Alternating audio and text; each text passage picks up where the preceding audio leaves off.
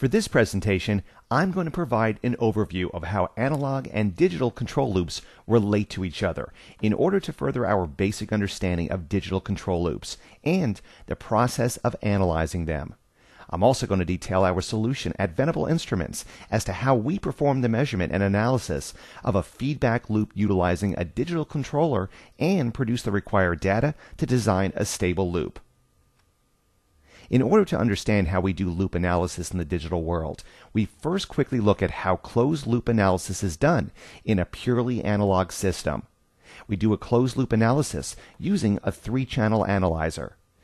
The injection is performed across a low impedance injection resistor inserted into our loop in series.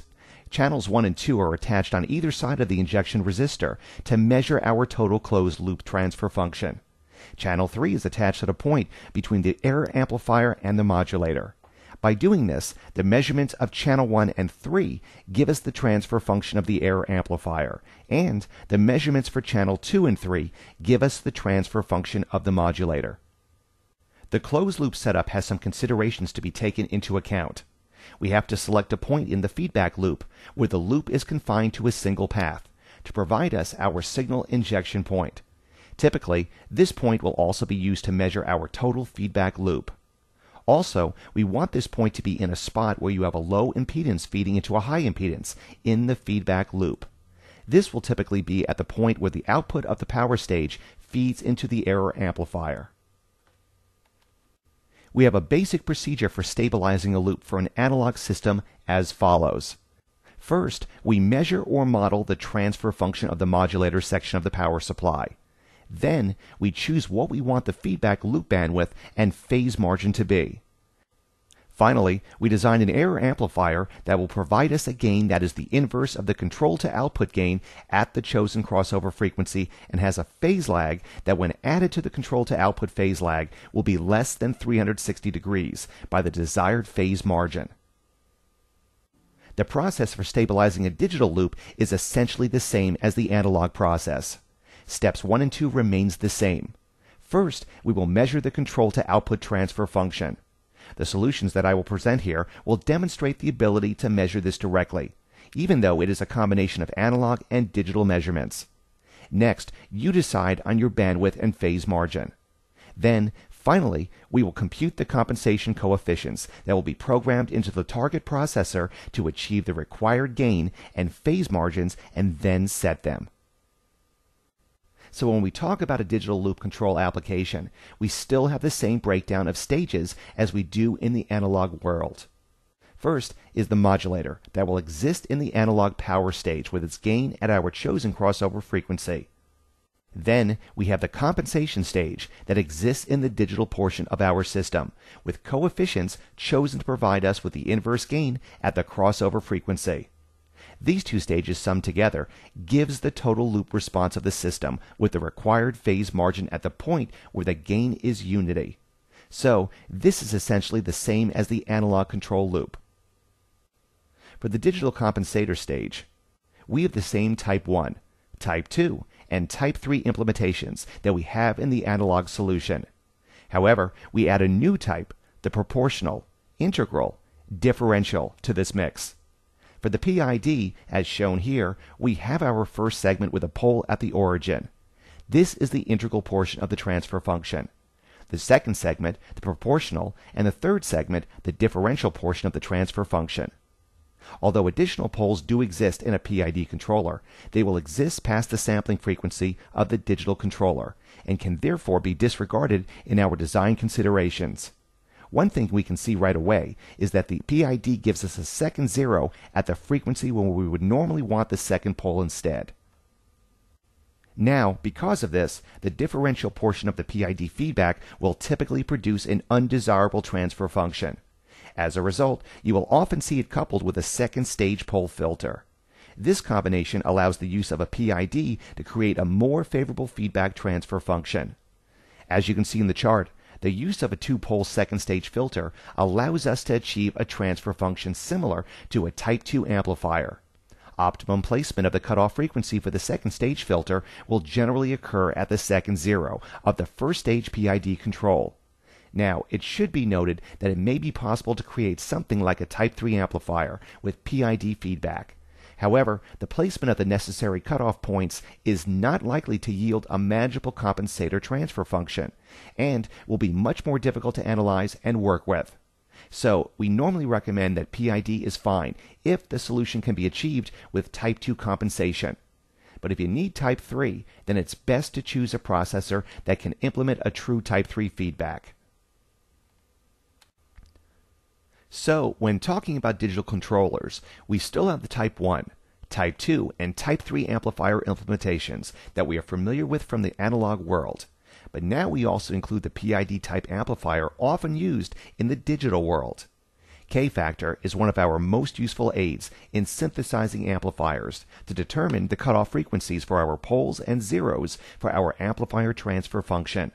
The rules governing application of the K-factor to determine the cutoff frequencies still apply in digital systems, and can also be applied to the PID amplifier as well. This is something that we continue to do in our Venable software package to synthesize the transfer function for the PID. In order to apply K-factor within the tools we provide in our Venable software package, we make a translation of our digital measurements to analog before applying the K-factor algorithms. Our toolsets incorporate the use of the bilinear transform, also known as Tustin's method, and pre-warping correction, to attain the best possible conversion of digital data to analog. Of course, it should be noted that no conversion technique can produce a perfect analog translation of the digital data. Because the data update rates of the key digital parameters are typically tied to the set frequency of the pulse width controller in the target processor, we will generally see a phase discrepancy develop as we approach the Nyquist frequency of our system, and this will have to be accounted for in our interpretation of the plotted measurements. This will be illustrated in a later slide.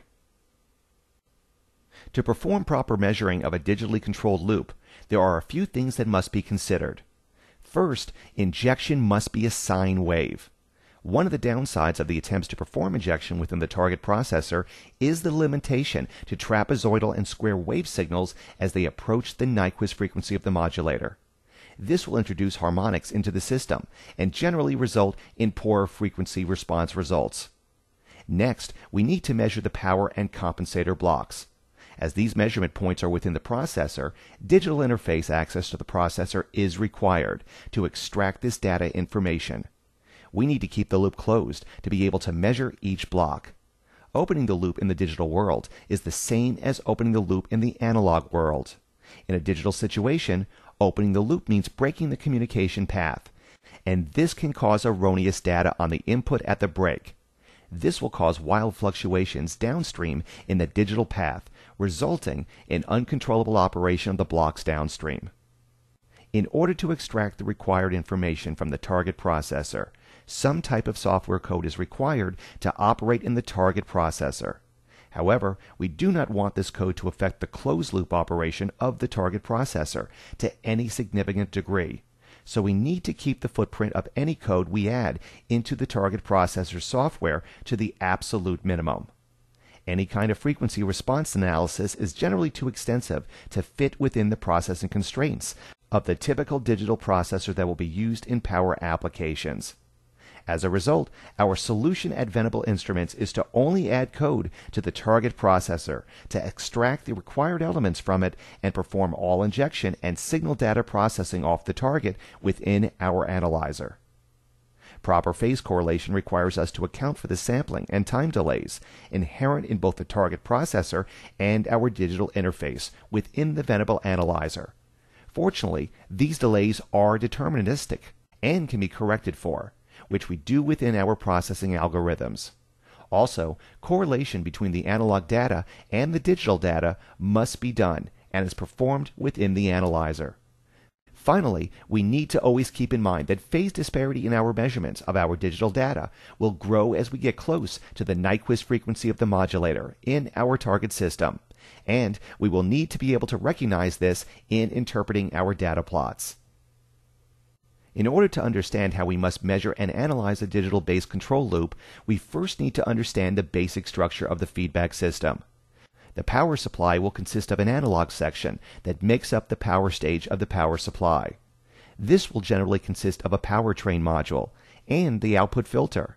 Then we have the digital controller that will include an A to D converter that will sense the output, the digital compensator, and the PWM pulse train generator. In order to measure the compensator, we need to measure the output level of the error amplifier and the input level to the pulse width module generator. But since these measurement points exist within the digital controller, we cannot obtain these measurements with existing analog measuring techniques. We must therefore have a method to interface to the digital controller stage of our power supply and extract these values from it. In order to understand this system with respect to how we measure it, we will modify how we look at this system as follows. The analog stage of our feedback system will include the A to D and the PWM generator from the digital controller. Timing delays resulting between the DPWM and the power processing block will be included in the transfer function for the analog stage. We now have 4 measurement points in the system. The injection and analog measurement points remain the same as they do for an analog-based system, and will still be used to plot your total feedback loop. We also now have 2 digital points, E and U, that will allow us to measure the transfer function of the compensator. Also using these 4 points, we can measure and plot the power stage and compensator separately. Although the AD is now between its own 2 measurement points, you will generally find that the plot of this piece is quite flat with unity gain and 0 phase, because the sampling speed of the AD is normally significantly faster than the switching frequency, and so it can be disregarded in most cases. In order to support this new approach to feedback designs, we at Venable developed a new analyzer that allows us to measure each point in a digitally controlled system and be able to directly correlate the analog and digital measurements in order to be able to plot the transfer functions of each section within the feedback loop. This analyzer has the generator and 2 voltage inputs that you may be familiar with on our other products. It also adds the digital port that allows us to connect to a target processor with a communication interface. We also provide a small footprint software set for you to compile into your target processor to communicate with our analyzer.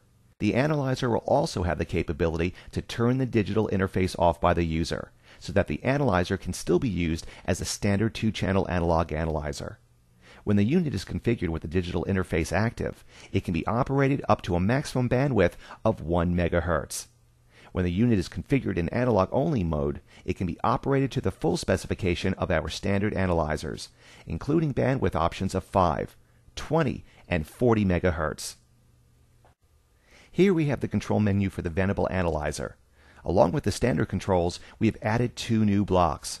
One is the options box, which allows us to enable or disable the digital interface within the analyzer. This is a toggle control that changes the state each time a particular item is selected, and will allow us to still use the unit as a standard 2-channel analog analyzer.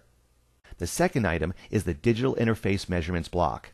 This block displays amplitude and phase information for the error amplifier and PWM output of the digital stage. Also included are limiting factors for each to prevent overdriving the digital stage. These settings act as a servo-type control to reduce injection amplitude if the stated limits are hit and keep us within the performance constraints of the target processor.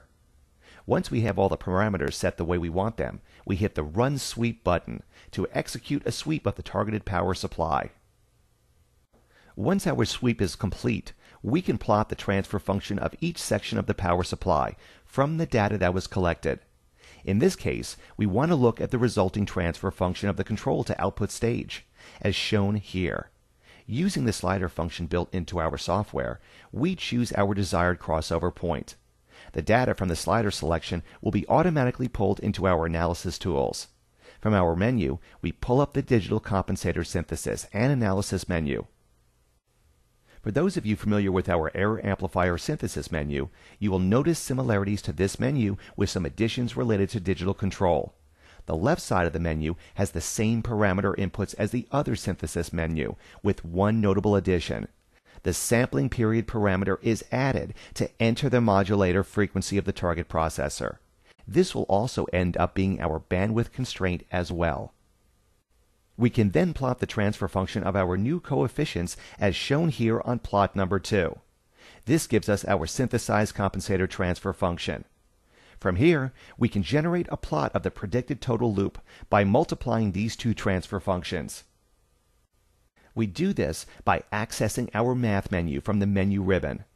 In the center of the dialog box, we choose the math action we want to occur. In this case, multiply. On the left side, we select our first plot to multiply. On the right side, we select our second plot to multiply, and then hit OK. The result from the math function is displayed here as plot number 3. With our target power supply now operating with the new coefficients programmed in, we return to the Analyzer control menu and run another sweep with the same settings as the first sweep we did. The resulting closed loop response we get is plotted here as plot number 4 for comparison against our predicted plot. Using the slide bar tool, we can check the new phase margin for the loop at unity gain. In the example shown here, we are measuring a system that has a modulator operating at a sampling rate of 300 kHz. From the two plots, we can readily see how the phase measurements diverge as we approach the Nyquist frequency of 150 kHz. Plot number 3 is a math product of a combination of analog and digital measurements. From it, we see that the phase does not roll off as fast as the actual total loop plot, plot number 4. This is a direct result of the increasing phase measurement error that occurs from the data update rate tied to modulator in the target processor as we approach its Nyquist frequency. This phenomenon always needs to be recognized and understood by the developer in interpreting mixed signal plots. To sum up, our mixed signal analysis will provide you the following capabilities. The user will be using a calibrated instrument to perform measurements which provides them with external validation of the loop design. The system will be tested by injecting a pure analog sine wave to achieve the best possible measurements and results. The loop will remain closed, with all sections of the feedback loop measured with a single sweep. The footprint of the code to be compiled into the target processor is kept to an absolute minimum to ensure low memory impact. The code also uses very little processing resources by the processor in order to stay out of the way of the primary control code as much as is possible. All data produced from the analog and digital channels are processed using a discrete Fourier transform algorithm to achieve the best noise rejection. Finally, the Venable Windows software provides the tools to automate the design process significantly and generates the coefficients required by the design. Thank you for your time, and please visit us at www.venable.biz for more info on the 8805 and our other 11 frequency response analyzers.